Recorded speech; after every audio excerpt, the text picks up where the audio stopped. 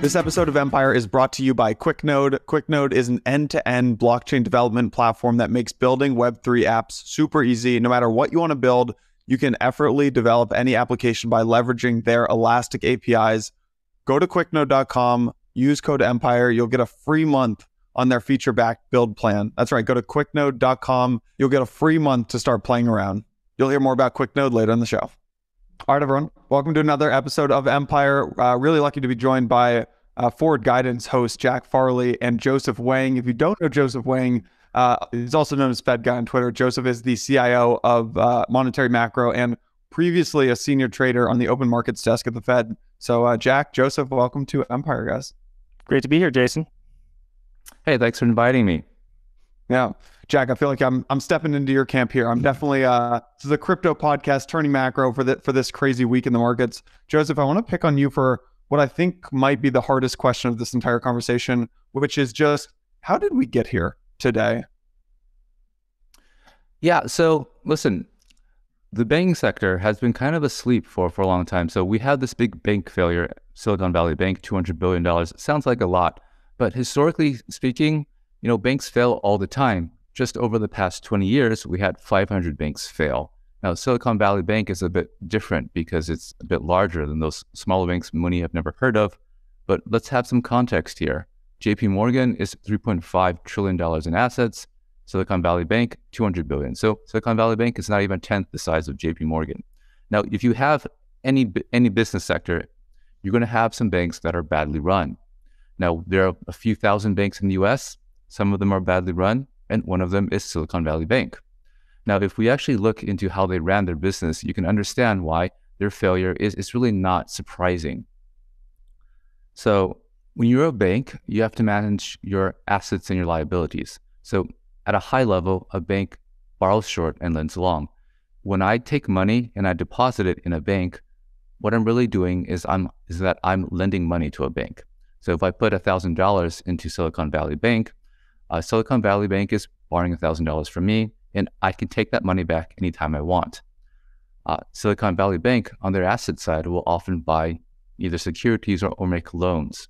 So the fundamental problem a bank has to solve is to make sure that it has enough assets to meet the potential redemptions that its investors have.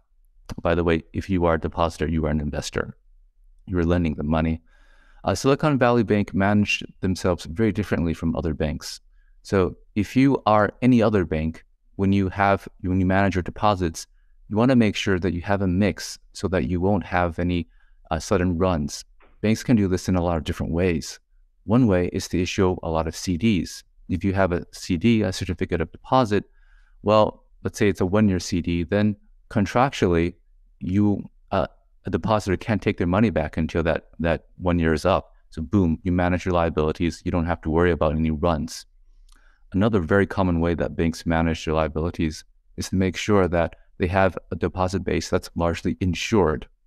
So if you have a bank account that's less than $250,000, you're insured by the government. So no matter what happens to the bank, you don't really care.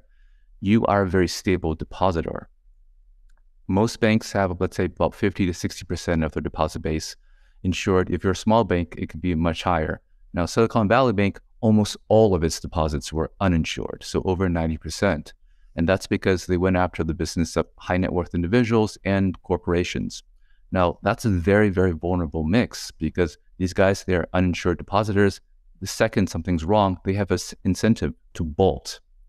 And they did bolt. And what seemed to precipitate this is that on the asset side, Silicon Valley Bank bought $120 billion of long-dated securities. Rates went higher, and that $120 billion is now worth $100 billion. So they had about $20 billion in unrealized losses.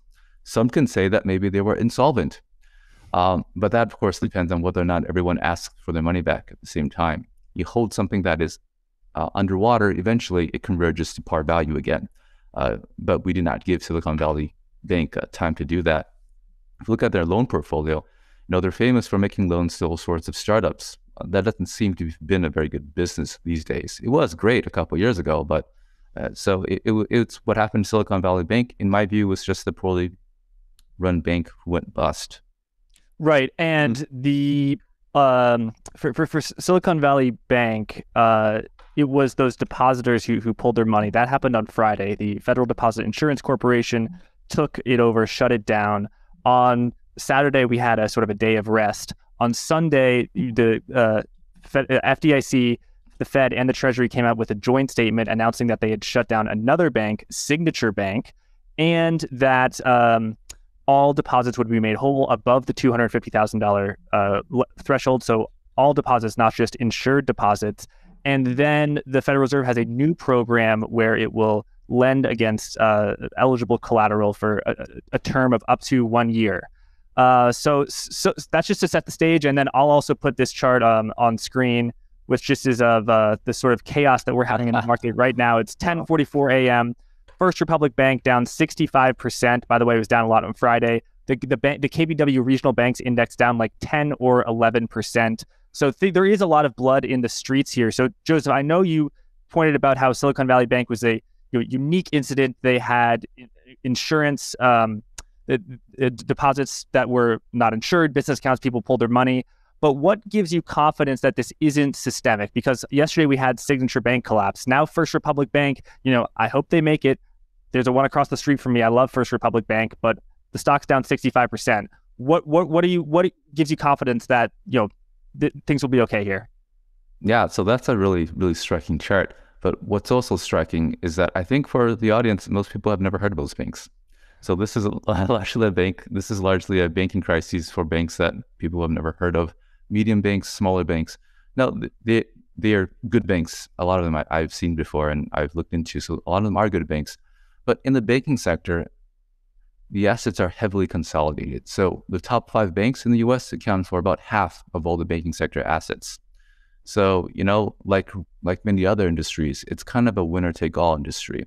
So even if you have a whole lot of small banks disappear, it doesn't really have systemic importance. Another way to think about this is that contagion happens largely through the financial markets.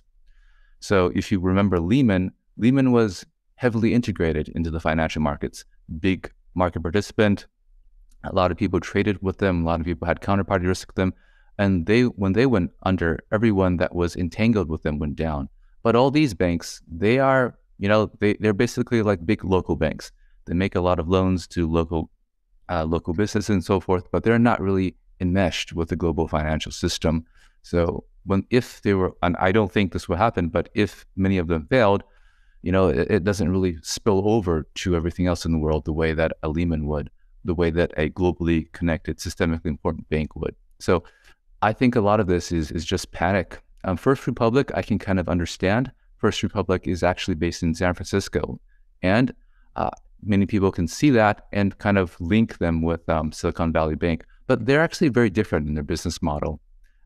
For example, First Republic, instead of buying a whole bunch of long-dated securities, makes a whole lot of loans. And they also have a larger percentage of their deposits insured. So Silicon Valley Bank, maybe 90+% was uninsured deposits. But for First Republic, it's still higher than average. It's probably like 65% and so forth, but it's much less. And something else that's happening today is, as you mentioned, Jack, the Fed took out the bazooka. They took out a term bank something funding facility, which actually breaks all the rules of central banking and is a terrible, terrible mistake. But that being said, they'll probably see that it doesn't work and they'll probably go even further. So I would not be surprised if they announced something like a full deposit guarantee, just like they bailed out all the depositors in Silicon Valley Bank. It stands to reason that they're willing to do this. And why not do this now when it's actually costless to do so?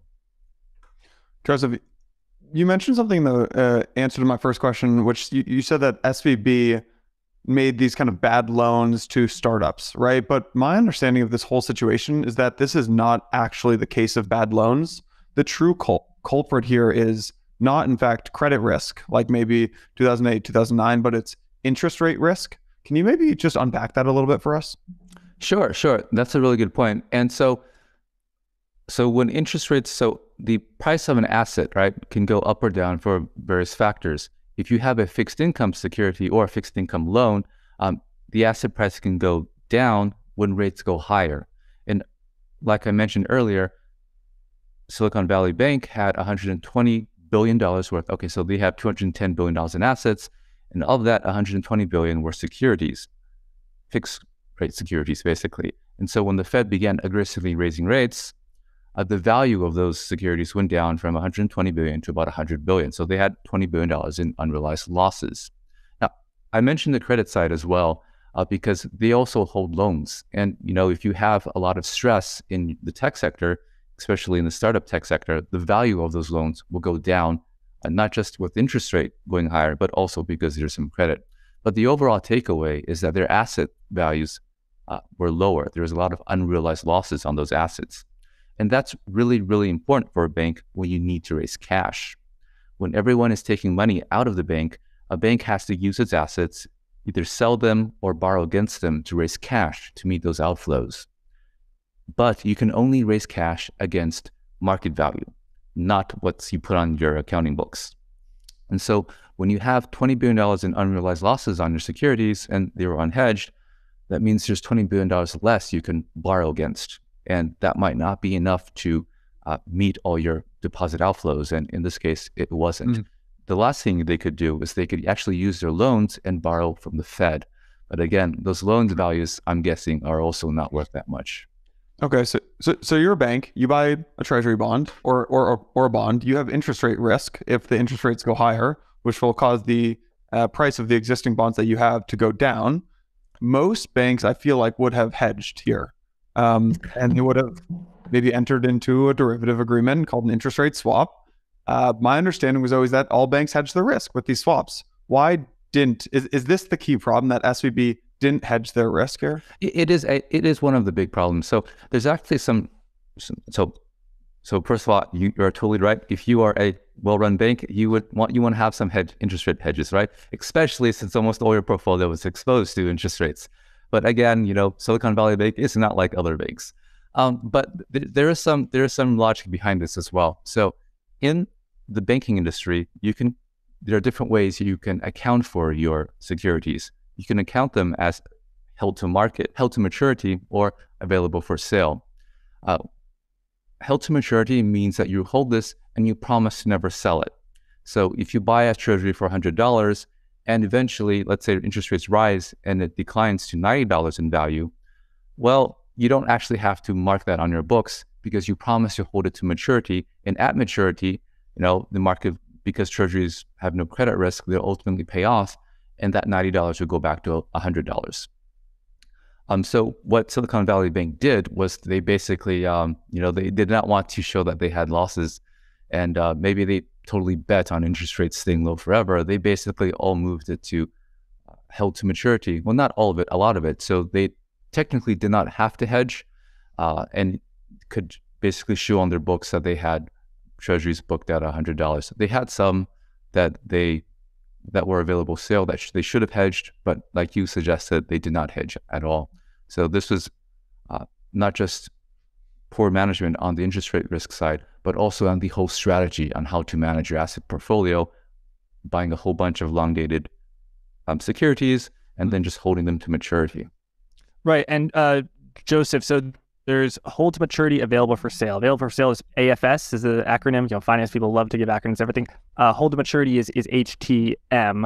And you've got a great piece on fedguide.com called hidden to market instead of hold to market. I also think HTM could stand for you just like hide the money, because Silicon Valley Bank had all of these assets, treasuries and mortgage-backed securities, agency mortgage-backed securities. So, very little credit risk, but tons of interest rate risk, and that gets worse and worse. I calculated like back of the envelope that if they were marking to market, the value of their securities would go down $1 billion for every single 25 basis point increase in rates. And, the Federal Reserve did 75 basis points increases in a single day, like many times, or the FOMC meeting. So Silicon Valley Bank did horrible risk management because they did not hedge interest rates. But what have you looked at, that other banks, the stocks that are down, 20 to 30% today? Charles Schwab, WAL, all these bank companies. To what degree do you think they've had hedged interest rate risk? Because I looked at First Republic Bank, and I looked under the derivatives contracts, and they had some foreign exchange contracts, but I didn't see any interest rate hedges at all. And this is a bank that's very well respected in the industry. And also, it's kind of perverse because they have a very high quality mortgage. Something like almost no one defaults on their mortgages. They have very good credit underwriting standards, but it's pretty perverse because the better your credit is, the lower your yields are going to be, and therefore the more sensitive they are to interest rates. So I don't even know how mortgage loans, not mortgage-backed securities, but mortgage loans, how you mark those values as interest rates rise. So how systemic do you think this is? I mean, do you think that the banks are hedging? Obviously, JP Morgan, Bank of America, Wells Fargo, they're hedging. They're fine. But what about the peers of First Republic and its peers? And also the duration risk, Joseph, as you first taught me, 15, 16 months ago, the Federal Reserve imposes losses on the financial system as it raises rates. Yes, I can sell a swap to Jason. You can sell a swap to Joseph, and the losses get moved around, but the losses are still there, right? Yeah, you're exactly right. So, but you have to look at the equity side as well. You have more losses, but I mean, look at the price of home values, look at the price of stocks, and look at all the free money that the federal government sent into the system. You also have more equity as well, but the losses can become large if we continue to hike rates. But in the case of First Republic, so I think part of the reason why they don't have interest rate hedges is that they don't have a very big, actually they don't really have any securities portfolio. Very different from Silicon Valley Bank. Rather than buy a whole bunch of securities, they went out and they made a whole bunch of loans. And a lot of those loans, like you mentioned, Jeff, are mortgage loans. Now, the loan treatment for accounting is a bit different from securities. There's no available for sale for the loan portfolio. So you don't actually market to market. You hold it for maturity. It's held for investment. And if you hold something for maturity, you don't really have a need to hedge it. And so that's probably why they don't really hedge their interest rate risk. It's because they're committed to holding those mortgages until they mature. And as you mentioned, that doesn't mean that their market value doesn't decline. And so far, I'm sure their market value for their loans has declined a lot as well. I believe that was also disclosed on one of their recent annual reports. And that could be part of the reason why people are panicking. They're afraid that, maybe that this First Republic Bank, it might be insolvent, just like Silicon Valley Bank. But, the Fed, this is a common problem in banks. When you have something like this, what would happen is that First Republic, rather than selling their securities, could take their mortgages and they could borrow from the Fed at the Fed discount window. Mm-hmm. And how is the discount window is, that's always there. How is the discount window different than the new facility, the bank term lending program or something? Yeah, so the discount facility, so for those of you who are not familiar with this, so a central bank in its basic function acts as lender of last resort. So if a bank, let's say they have a lot of good assets, but suddenly don't have enough cash on hand to meet everyone asking for their money back, what a bank can do is that they can go to the Fed and borrow against their good assets, get some cash, and meet the withdrawals. The central bank is trying to calm banking panics. Before there was a Fed, oftentimes people would panic, take all their money out of the bank. The bank did not have enough cash on hand and would eventually fail. And that was really bad for everyone. And so now we have a central bank. They're acting as lender of last resort. The basic principle of lending as a lender of last resort is that a central bank lends to a bank that is solvent, so their assets are worth more than their liabilities, and they want to lend against good collateral and at a penalty rate. This is to encourage banks to behave well. So that's how a discount window would operate. But the new facility is completely different. Instead of actually lending to banks that are solvent, instead of actually lending against collateral that's of good value, and instead of lending at penalty rates, the new Fed facility actually does this. They don't actually care whether or not you're solvent or not, and they're willing to be severely under-collateralized. So if I bought a treasury security at $100 and it's now trading at $80, I can take that treasury security, go to the Fed, and borrow $100. The Fed would be under-collateralized by $20, but that's okay. And the third thing that's different is that the Fed is offering a rate through the facility that is around and slightly a little bit less than market rates. So there's no penalty there. So this facility is basically a huge bailout facility to the commercial banks. And it's really unfortunate too. So we had a great financial crisis in 2008, and thereafter we had this huge change in regulatory regime where the Fed basically, one, they did QE and pumped the banking system full of liquidity, and two, they made all these super tough rules that essentially socialized the banking sector. It seems like they had a process in place to make sure things like this don't happen, and if they did happen, they could resolve it, but they just gave up on their system and completely changed the rules of the game and decided to basically just bail everyone out. Jack and Joseph, I just want to pause and almost make sure I'm understanding everything that you guys are talking about here. My thought, which is I have the macro brain of a 5-year-old here, is that rising rates are a good thing for banks. But Jack, I've been learning on forward guidance that I was actually wrong there. And that everything in fixed income world, bonds, loans, mortgages, has the same problem right now, which is you have low coupons, nobody wants them, you can't sell them except at a loss because of these high interest rates now. And so what the Fed has basically done is embedded trillions of dollars of losses into the market by yanking interest rates higher. Is that a correct statement? Yes. When people say, and I don't think they're saying it anymore, but they used to say it all the time, that rising rates are good for banks, full stop. There's an aspect of that is right, because if interest rates go from 0% to 4%, instead of being able to lend at 1%, you can now lend at 5% if you lend 100 basis points over treasuries, and that spread gets even wider as interest rates goes up. So your income goes up a lot. However, your cost of funds also goes up. So it's about that net interest margin, the spread between your cost of funds and how much you're earning on your loans. But there's just the securities fact, which is, if you own a 20-year treasury bond and you own it with a coupon of 1, and when interest rates are at 0, it can be worth $100. But if interest rates go to 5%, it can be worth $60 or $70. I'm just making the numbers up. And then you have mortgage-backed securities, which are negatively convex, where the more interest rates go up, the more sensitive they are. So it's kind of like being short a put option or something like that. It's like being short GameStop. That's a little drastic. But so it's, rising rates help bank income, but they are really bad for bank book value, how much the bank is actually worth. And now I've ventured far outside my expertise, so I'll turn it over to Joseph. You're exactly right, Jack. You're making a really good point as well. So right now, at a system-wide level, so interest rates are on 5%, but what are you getting from your checking account? 0, right? So that's the bank making a very, very big net interest margin. So the bank basically can lend at around 5%. It's paying you 0%. So it's pocketing a lot of profit there. And bank interest income has been exploding higher with higher rates. But as Jack mentioned, that's not the only thing that matters as well. It also hurts the asset values of banks. But that's actually usually not a problem because you don't have to mark your assets to market value. So like in the case of Silicon Valley Bank, you can take stuff, you put it to hold to maturity, and you can just mark it out at whatever you bought it from. So it doesn't actually, even though the market value does decline, it doesn't show up on your financial statements until you actually have to sell it for cash. Then you have to go by market value. Everything becomes market, and you have a big problem.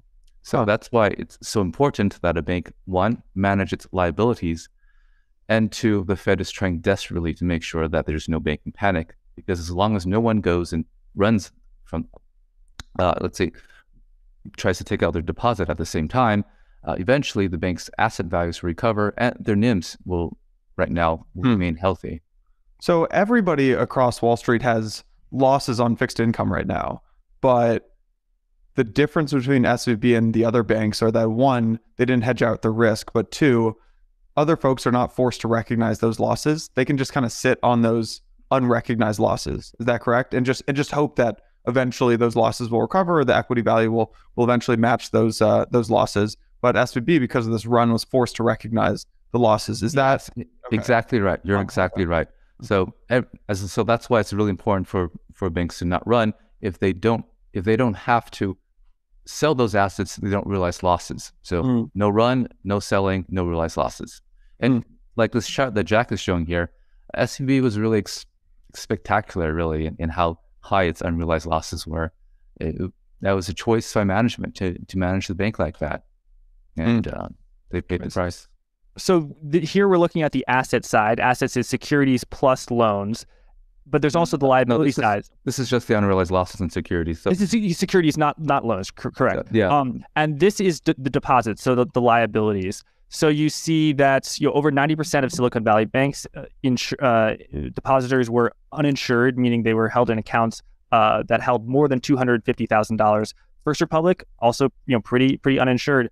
Joseph, which matters more, the deposits or the liabilities? Because let's say I was a bank owner of a bank that had as imprudent interest rate risk management policies as Silicon Bank, but instead of being headquartered in Silicon Valley, taking money of venture capitalists, who invested in companies that are, most of the time unprofitable, meaning they would keep on withdrawing money unless more venture capital went in. Instead, I was in Texas and I was investing in, I was keeping the money of oil companies that were just raking in money.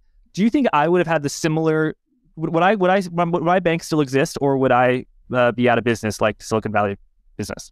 No. I think if you manage your liabilities well, you could do terrible things on your asset side, and no one would call you for it. So, if they had stable liability base, if they even issued a whole bunch of 1-year CDs so that no one can just take their money out whenever, they would have been fine. So. This was a choice from them. Like if you look at that chart that you just showed up, Jack, the uninsured deposits of Silicon Valley Bank was much, much higher than anyone else in their peer group. So that's just a choice that they made.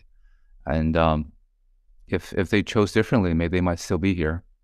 Right. But do you also think, Joseph, that there's a degree of this is a sector-specific phenomenon where venture capital has, ruled the world, Silicon Valley has ruled the world for the past 20 years, past 10 years. But right now, that part of the country is going through a rough time because venture capital funding has kind of dried up. So if I have a company where I'm growing a lot, but I'm unprofitable because venture capitalists, at least they used to, wanted me to grow, not be profitable, and I'm putting out more. My costs are more. So that might help as well because like your example for the Texas oil, if you keep having money flowing in, then even if you have a lot of uninsured deposits, you still have lots of inflows. So that matters as well. So that's a good point. They are going through kind of a downturn in that area. So you could have people just having less money to deposit because everything's drying up, and maybe that has problems as well. But I think the bigger part really is just having liabilities that are stable. It's more difficult to grow if you don't have a booming industry, but that's not the same as having a run.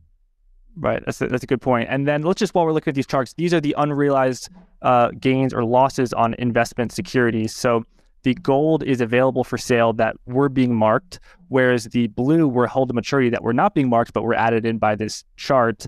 And this is kind of the root of the problem, right, Joseph? This definitely. So this is how I look at this. So if you have lots of unrealized losses, you have less market value in which to pawn your securities for liquidity. So it makes it more likely for there to be a liquidity crisis because the market value of your security is dropped, so you can't borrow as much against it. If you had $100 in securities and they're worth 80, that means you can only pawn them for $80 in liquidity. And if you have a lot of people asking for their money back, maybe $80 is not enough. So I think that's how this feeds into this Silicon Valley Bank story. Right. One more chart up, and then we'll get back to it.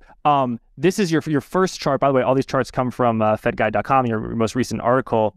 What are we looking at here? What is HQLA, and what is your conclusion from this? Yeah, so high quality liquid assets are basically cash-like assets. So like I mentioned before, a bank has to have enough assets on hand to meet sudden withdrawals of cash. So if you have a lot of high quality liquid assets, it's less likely that there will be a run, or at least you will not you will be able to survive the run. Now, what I'm pointing out here is that there's a huge difference in the banking sector today compared to pre-financial crises. Pre-financial crises, the banks did not hold a lot of liquidity on aggregate. That was one of the reasons why the great financial crisis happened. The regulators, they basically forced the banks to hold a ton more liquidity, and you can see the results in that chart.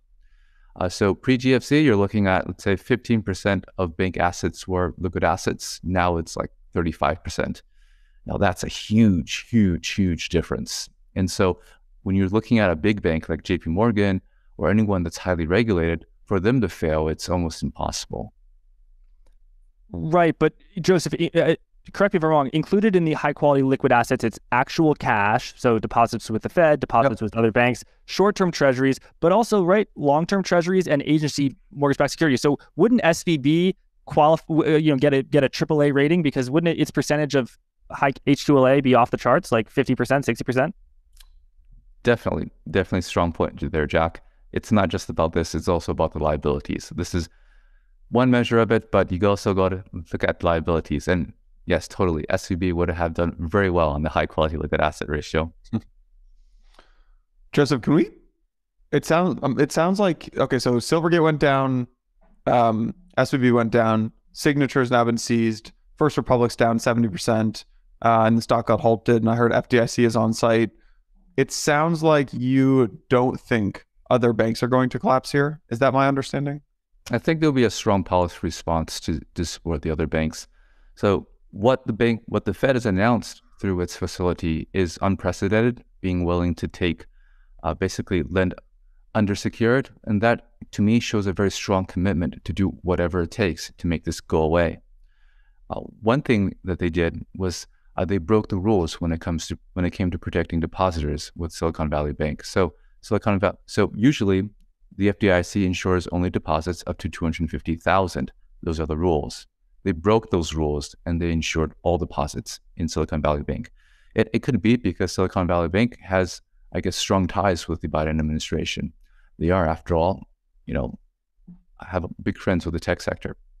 So if they're willing to break rules for Silicon Valley Bank, I think it shows that they're willing to cross that line, and it would not be surprising to me if they roll out some kind of larger blanket guarantee of all deposits in the country as a way to stem what we perceive to be a banking panic. And that would be a very effective way to do it.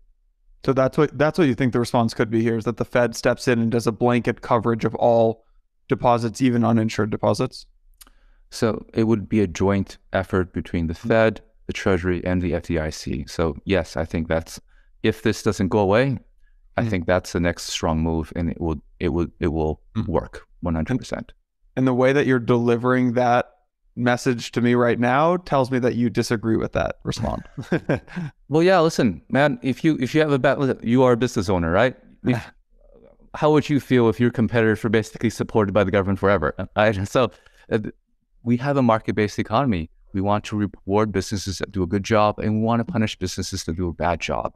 Now, Silicon Valley Bank did a bad job, and it's gone, and that plays a very important role in improving our business sector in general. Now banks see that, gosh, maybe I should take more attention into how I manage my deposit base. That improves resilience of the bank sector. It allows banks to compete. When you do something like this, you're basically socializing all the potential losses of the banking sector. Socializing, but not on the taxpayers, socializing on other banks, right? Oh, no. At the end of the day, it's going to be paid for by the Fed or the Treasury, which manifests itself in higher inflation. All right, quick break from the show. There is this kind of overused cliche saying in crypto, but it's true. Bear markets are for building, and everyone tells you that, and everyone knows it. What people don't know is that if you're building apps in crypto and building apps in Web3 without using QuickNode, you are building on hard mode. So QuickNode is this amazing blockchain development platform. It reduces costs, streamlines the time to market for your app, and it offers consistent performance at scale. For folks that have built apps, you will know that there are a couple key points here. One, QuickNode offers unlimited endpoints across 18 different chains and 35 different networks. They have response times that are 2.5 times faster than any of their competitors, 99.99% uptime, and a dedicated 24/7 customer support team. If you've been listening to Empire for a while, you might know that I am no GigaBrain developer, but I do know a lot of devs and a lot of great product teams at other places. So when I see Coinbase and Twitter and Adobe and OpenSea and Dune Analytics all leveraging and trusting QuickNode to power their business, that's when we get excited, and that's when we want to partner with them. They're the best solution for any leading crypto and Web3 company that is seeking an end-to-end blockchain development platform right out of the box. So my message to you, get off hard mode, let QuickNode handle the blockchain infrastructure, let QuickNode handle the security, let QuickNode handle the performance, while you focus on building beautiful products for your users. Visit quicknode.com, super easy. You can use code EMPIRE you'll get a free month on their build plan. So don't forget to use code Empire. Santi and I got to get credit for this one so they know that we sent you, and you will get a first month free. Hope you guys enjoy it.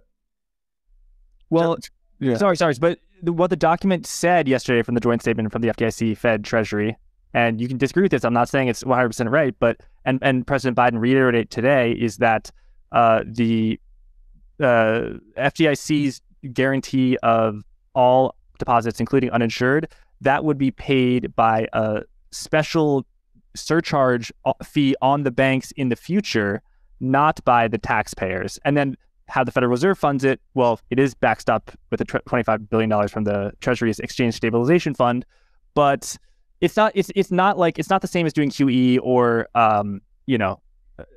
like the government buying preferred stakes in 10 banks. Okay, so what happens when if the fund is not big enough? Where does the money come from? Are we just going to say, guys, sorry, no more money. Let's give everyone haircuts.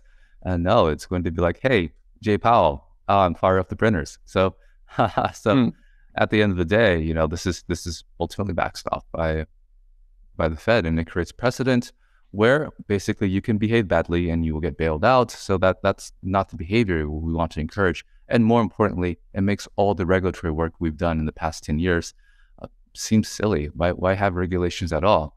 Let's just bail everyone out. So you would have let SVB just go down, and with SVB going down, you would have let these thousands of startups go down as well, just because the startups don't go down.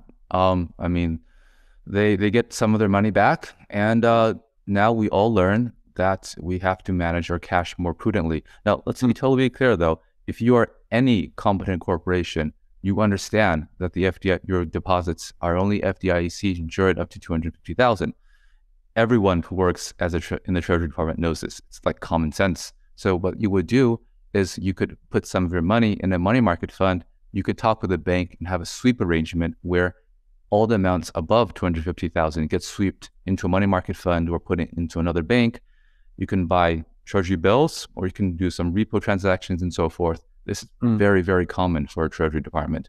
There are some very big very big companies who had, it seems, reportedly hundreds of millions or even billions in Silicon Valley Bank.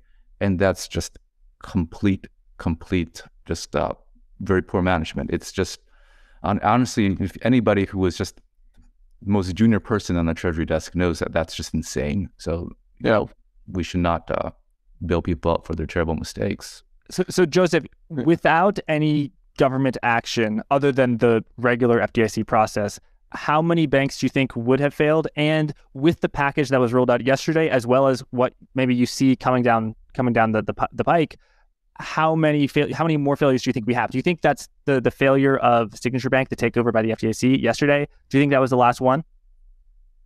So one thing in common with all these banks is that they dabbled in crypto and they dabbled in high tech, right? So just like their clients, they kind of went down with that industry.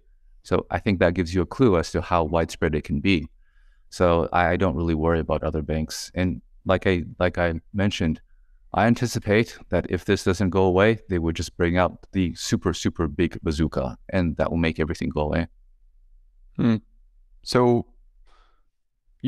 if you are a betting man here, Joseph, you are actually probably buying assets right now. Yeah, I am buying assets right now, some, but I don't think that this is a big deal.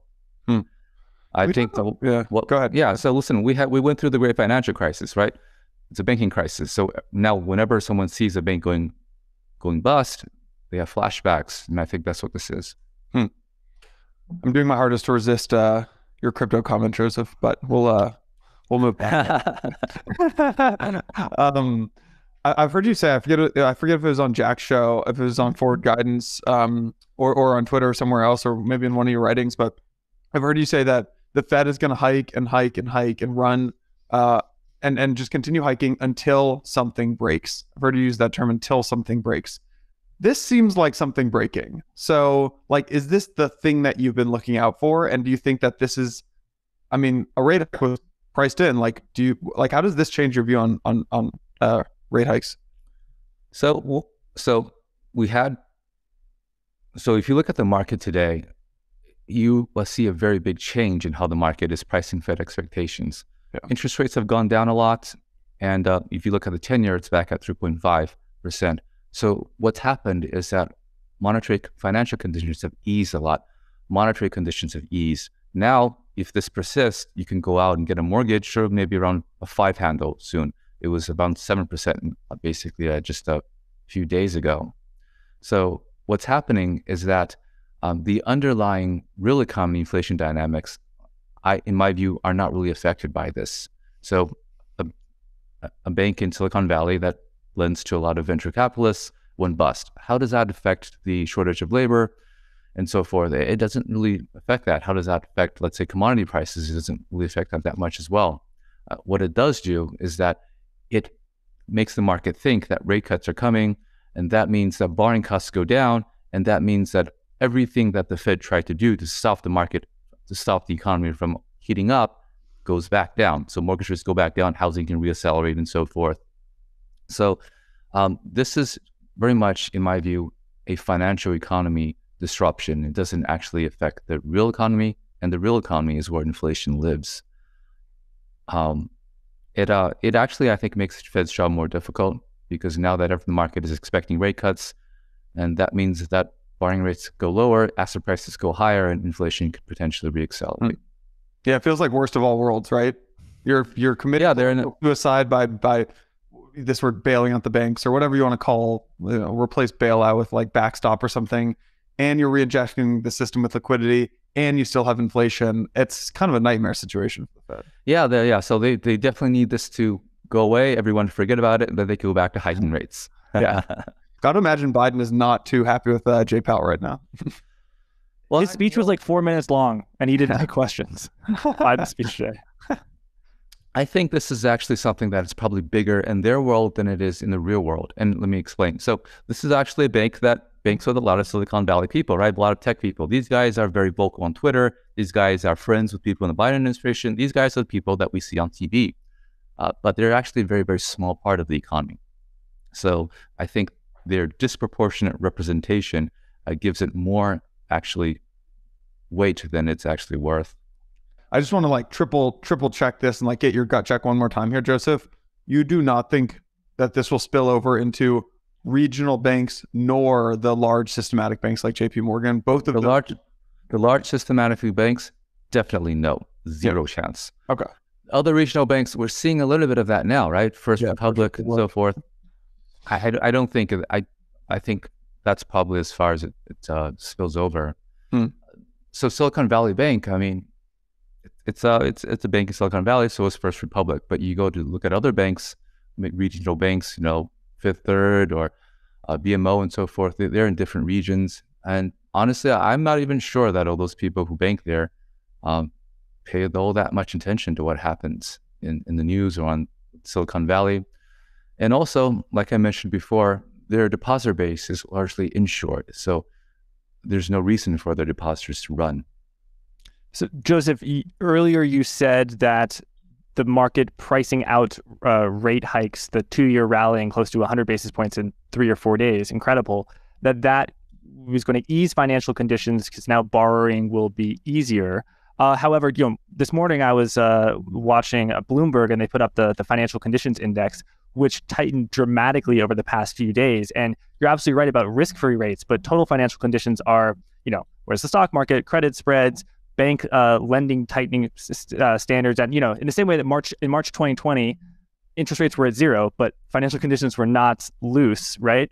Because the treasury yields were at zero, but if you were Warren Buffett, you couldn't issue a bond. It was liquidity. I'm not suggesting we're anywhere near there, but let's say and I hope this is the case, that First Republic makes it through. If they do, I mean, do you think the mortgage department is putting out more mortgages? Do you think that there isn't going to be a tightening of credit going throughout the banking sector? So my interpretation of this event, it's just because there is a run on Silicon Valley Bank, because poor managed liabilities, poor managed assets. I think it's idiosyncratic. I think that if you are a bank in another region, you look at your someone asking for a loan, you see wages going higher. Listen, wages have been going higher a lot. There's tightness in the labor market. What happened the past 3 days doesn't actually change that.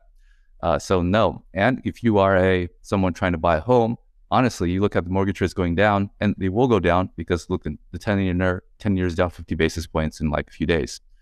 More people going to ask for loans. That means more money flowing into housing. That means construction layoffs get postponed and so forth. So, and as I look at the S&P 500 right now, it looks like it's up % as well. So again, financial conditions are easing as we speak. And you make a good point about things like credit spreads. But, Silicon Valley Bank is a tiny regional bank that if you are a corporate issuer, you don't really borrow from anyway. If you're a corporate issuer, you borrow from the capital markets. Your costs are indexed to treasury yields, which have gone down significantly. Right. So I just want to say, so absolutely, S&P 500 is actually up on the day. And since we started recording, when we started recording, the KBW Regional Bank Index was down something like 10%. But since then, it's rallied 8% over the course of our conversation. So now it's only down 3.2% on the day. Wow. So the Joseph Wang thesis is working out yet again so far. This isn't live. I was thinking they just listen to this and start buying. Hey, Joseph and Jack, I have a more esoteric question for you guys, which is about the Fed's role in society. It feels like the Fed has, in my lifetime, has only gotten stronger and just stronger and stronger and more influential and more like active instead of like passive here. And when I look at what's happening today, I mean, you go back to March 2020, Fed injects a whole bunch of liquidity into the system that drives inflation. Fed then has to respond to their earlier actions by yanking interest rates higher. Now that causes these, we probably yanked too high too quickly. That causes this kind of stuff that happened today. Now the Fed has to respond with the Treasury and the FDIC and step in. It feels like we're playing this game of like every 12 months, the Fed just has to respond to their actions of 12 months prior. And it makes me think about this broader question of like, what is the Fed's role and responsibility in society? And I would just be curious to hear how you guys think about that. It's greening the financial system, of course. So listen, you make a really good point that the Fed has become increasingly important in society, and it's basically giving itself new jobs. So at the very beginning, the Fed was basically just lender of last resort in the banking sector. Okay, that's great. But fast forward today, it has a much more expanded role. It's lender of last resort to the Treasury market. It's lender of last resort to the corporate bond market, lender of last resort to foreign banks in the Eurozone as well. So that they've basically grown and grown and grown.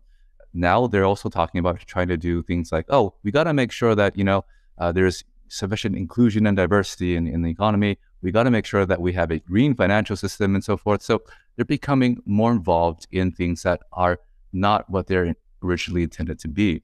And part of that is because, as you suggested, they've become more influential. This is because of two reasons. One is that we are a more financialized economy. So, let's take 100 years ago, there was a stock market and so forth, but now there's stock markets, bond markets, a lot of, let's say, shadow banking and so forth. And they've grown a lot more. And they are heavily dependent upon what the Fed does. And so the Fed has a lot more influence through what it does. And of course, there is the global dollar system. So the Fed has influence as to what happens abroad as well. And the banking sector has become a lot more influential as well. So the Fed can influence the banking sector through regulations. For example, one thing they're thinking about doing is evaluating a bank as to how green they are. So for example, they can make it more costly for banks to offer loans to, let's say, oil and gas, or more cheap for banks to offer loans to, let's say, a solar company. And this lever of influence allows them to directly impact real economy stuff. And so because the Fed has so much power, you have more people lobbying them, and you have them trying to, take advantage of this. And some governors at the Fed are more active in doing this than others. And potentially they could roll out a central bank digital currency, which would even more greatly expand their potential reach.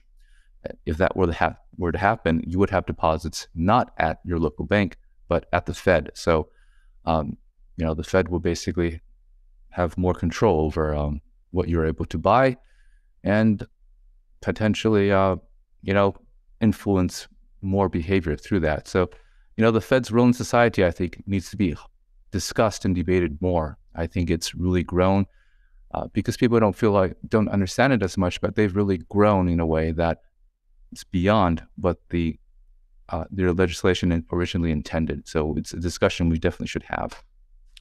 That was so eloquent, Jason. There's nothing I could possibly add onto what Joseph said. I've got a question for Joseph, which is, so let's assume that you're right that the liquidity situation for deposits is not systemic. It's idiosyncratic. A few bad apples, as you said on Twitter. By the way, on Twitter, you're at FedGuy12. What about the price of deposits? Do you think that, okay, yes, even though these banks are not going to go down, they, 2 weeks ago, they had $1 trillion in deposits at 50 basis points. Now they're going to have to pay 170 basis points, and that's going to eat into their profitability. I know you had been bullish on the banks sort of before this because of that, NIM was wide, but do you think NIMs are going to have to narrow now? So that's definitely possible. What you could see happen, and this is something that I'm speculating on, is that you could have larger depositors who become more worried about the stability of their bank, take some money out and put more of it in a money market fund. Now, money market funds are offering around 4.5% to 5%. So when a lot of people do that, that means the banks have more competition. They are going to have to offer higher deposit rates, and that could eat into their profitability. So that's definitely something that could happen. I think we don't have. So all this episode just happened over the past few days. So we're going to have to look at data over the next coming weeks to see if that actually does play out.